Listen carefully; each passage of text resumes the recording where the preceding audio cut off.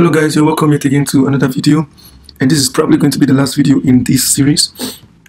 So what I am going to be doing in this video is I'm going to be logging out a user, and as well as we're going to be testing all the functionalities to be sure everything is pretty much nice. Alright, so what I'm going to do now is I'm going to head back to our text editor, and I'm going to head to sidebar.js, and in our sidebar.js it contains a couple of things here, but I'm particularly interested in our app bar. I want to add a new, say, a new div here, or should I call this? No, let me copy this instead. This is going to be a new typography, and we're going to call this typography Logout, and I'm going to save this. And I want to see, oh, this doesn't look pretty nice. So what I can do now is I am going to give this a class name. I'm going to give this a class name of, say, Logout content. And I'm going to head back to the browser, and I'm going to inspect this. And I'm going to, we have H6 here.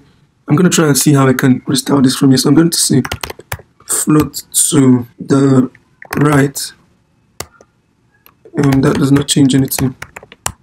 Okay, let me not waste much time. Let me just go straight to React Material UI. Oh, sorry, my internet connections are off, and now I'm connected to the internet. So I'm going to go to Material UI, and I'm going to go to App Bar, and right App Bar here, I'm going to look at this. So I need something that looks like this. So what I can do now is I'm going to copy this. This is well within the toolbar, and I'm going to get rid of this. And this comes right after our typography of news. Let's look at the source code clearly. And after the typography of news, we have this button here. That's the color of inherit. So I'm going to paste that in here, save that, and we have an error saying we have not imported the button. So I am going to import that button here, and I'm going to import that, save that, and head back to our application. And we still have this right at this point. And what we can further do is, since nothing is changing, we can head back in here, and we're going to use these two styles here, and right in here for this typography, I'm going to give it the same class name, classes.title. Remember, we already imported general JSX styling here. General JSX styling, where is that? I can't find that. Yep, general JSX styling, and here. So I'm going to just paste that in here.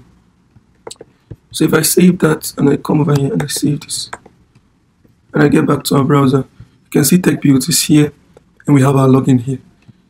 So what I can do also is I'm going to change the value of that login to logout here, and I'm going to get rid of this class name. So I'm going to change this to logout, and now we have logout here.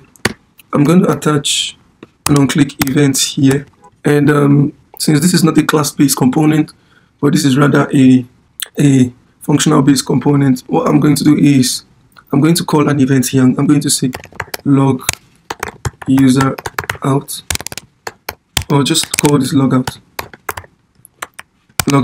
And I know throughout this video we have been using class-based components, and we've not really used functional-based components. I intend using functional-based components in the next tutorial after this. I felt using class-based component first before using function-based components could probably maybe, you know, help you make your choice which of them you do prefer. Okay, so that's by the way. I'm going to copy this here now, and since this is not a class-based component, we don't need this keyword there. So I'm going to call this here, and I'm going to say const logout, and we are going to say let token be equal to local storage dot get item, and we are going to pass user. And now once we have gotten this, we can now say local storage.remove item, and we are going to remove user. And honestly, we really don't need this, right? All we just need is to be able to remove this token. And now once we have been able to do this, I'm going to console.log. Or first of all, let's comment this out first. And let me log to the console the value of props. And oh, sorry, I'm gonna head back to our browser. And I'm gonna inspect this. Go to the console. If I click on logout, it returns props. Dot with props actually returns a props, which returns history. Okay, so now we have exactly what I was looking for. So what we basically want to do is we want to navigate to another route once we have removed the token.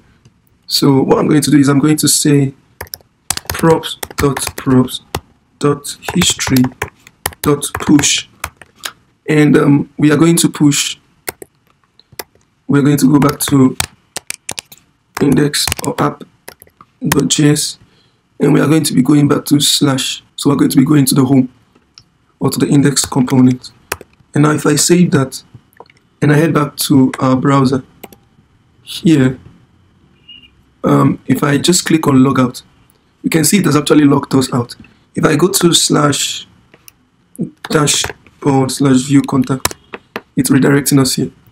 And I can do nothing until I have logged in again. So now let's log in. And my password is as often password. Until I've logged in, yep, we can now able to access that. So I can log out again. We still have redirecting to dashboard here. So I am going to quickly fix that now.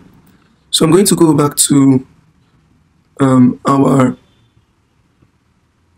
reducer, our auth reducer here, and I am going to create just the same way we did for our contact reducer. I'm going to create two cases here. The first is going to restart auth response, and the next is going to show loading. And these both are going to be for auth response, right? And this is also going to be for auth response. So what I'm going to do is every time the login, the logout, and the dashboard mount, we want to first of all clear the value of our auth response. And so to be able to do that, we're going to start off from, let's start off from our dashboard here. And what I'm going to do is we are going to import the connect higher order component to enable us use Redux. And we are also going to say export default. We're going to call the connect higher order component, and we're going to pass null here, null 2 here, and the last parameter is going to be the dashboard. And we're going to say map state to props, and for this we're going to pass state here, and we're going to return nothing initially. So I'm going to change this here to map state to props. So now we have successfully set our map state to props, and we've wrapped this around the connect higher order component. So what I'm going to do is I'm going to dispatch an action in our auth actions, and that action is going to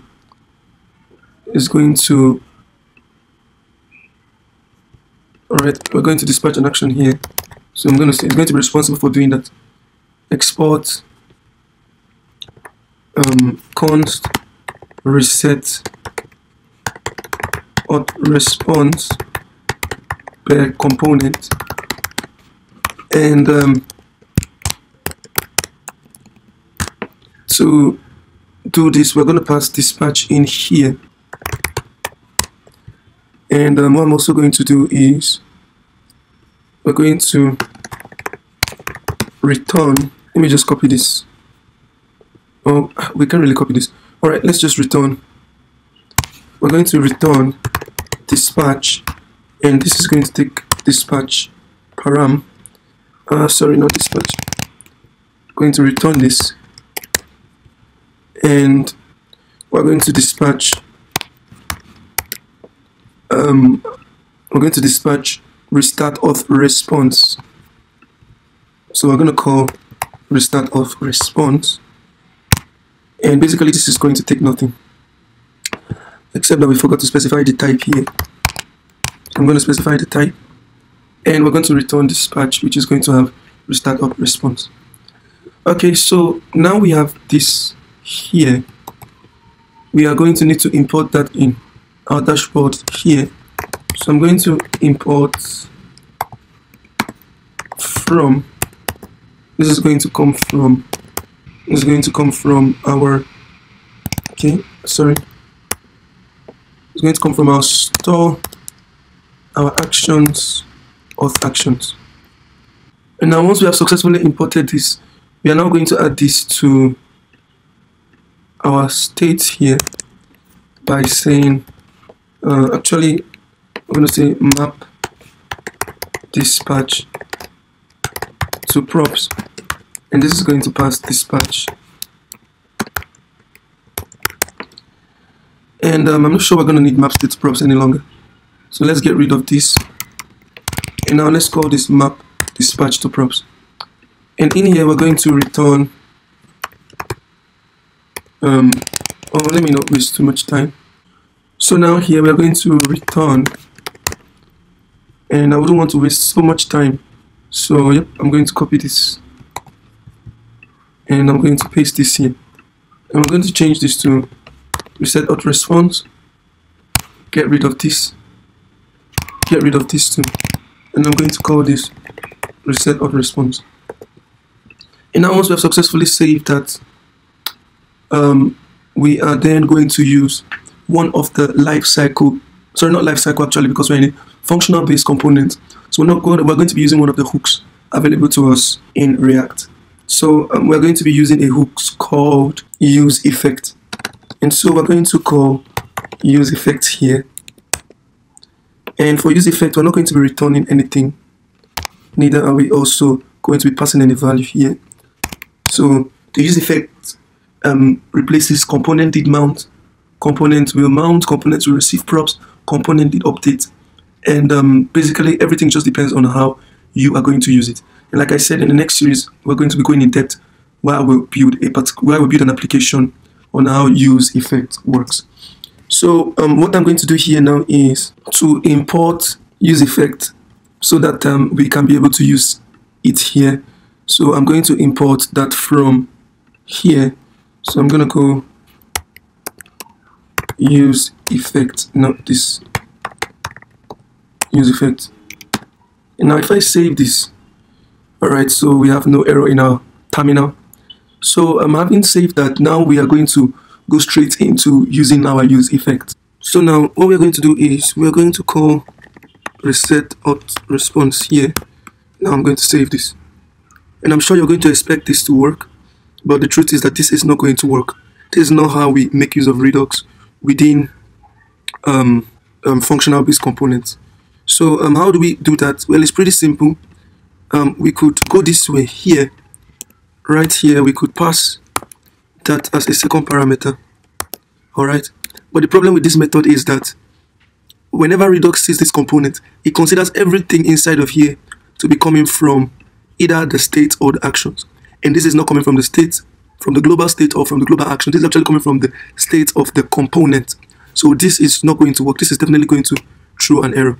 If I were to say call reset auth response components here, and I save this, and I head down to our browser, and let me log in. Now, let me log in,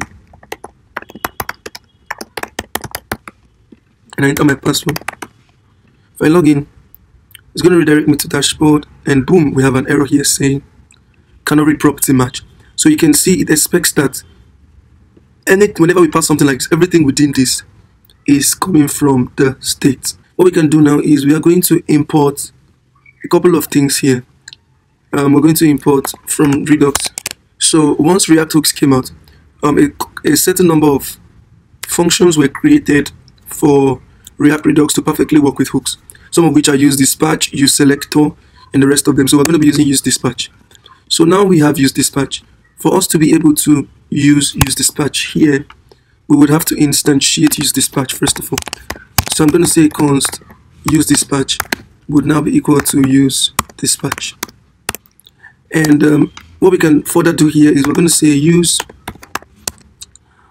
use dispatch like this, which is actually referencing this use dispatch. Or let's not use this, let's use dispatch so that we don't get confused.